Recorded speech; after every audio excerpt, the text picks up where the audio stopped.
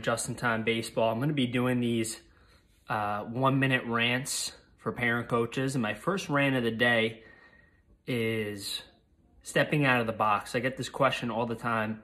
My son hits great or my daughter hits great in batting practice, but when it comes to the game, he or she starts to step out of the batter's box. How do you do this? Well, there's two drills. One, you put a poly spot or a cone in batting practice, and you emphasize their front foot reaching to that target, holding, and then swinging. So they, almost like a Band-Aid, they get out of that way.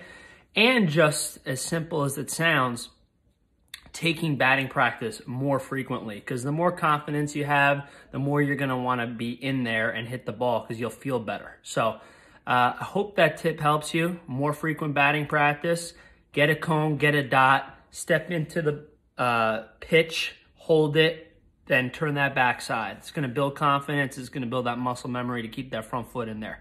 Another thing, a bonus on top of this, is throw some wiffle balls at your kid. I know, yes, I said throw wiffle balls at your kid.